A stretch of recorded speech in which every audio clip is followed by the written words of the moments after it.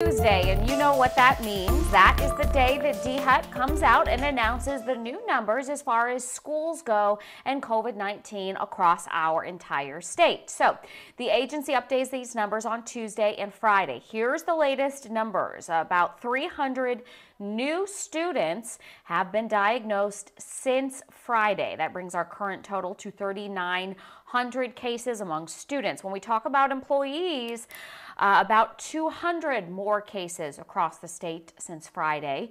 Currently, there are 1,722 cases among school employees. The total number of cases with schools in the state is more than 5,600. And again, these numbers only count the students and staff who are back to in-person, face-to-face learning or back face-to-face for after-school or sports activities.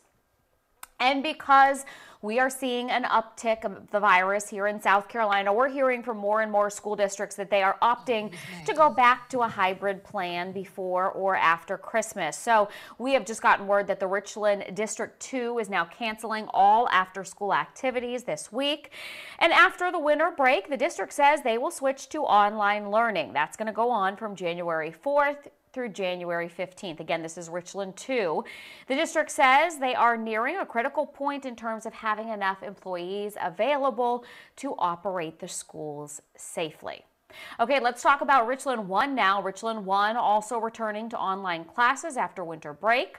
All students will attend class remotely during those same 2 weeks, January 4th through January 15th.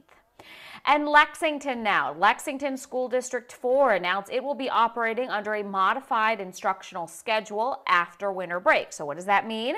Well, take a look at this chart. Students are going to learn virtually January 5th through the 8th. Hybrid students will begin returning to school beginning the following week. Darce?